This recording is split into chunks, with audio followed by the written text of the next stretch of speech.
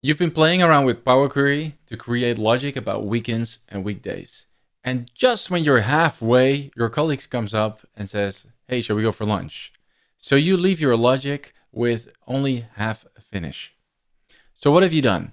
You have checked whether something is a weekday, yes or no, and you want to do something specific with the weekends.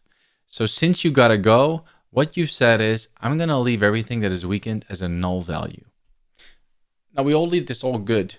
But then we come back after lunch or in a hurry, and the next day we finish our report, and our boss says, hey, the numbers are wrong. What happened? We all think it's good, but it's very easy to forget finishing your statements. Now, what if I told you that Power Query has an alarm system so you don't get run over by these time bombs? If we would have replaced these null values by the ellipses of 3 dots, by doing that, Power Query knows, hey, something is still to be finished.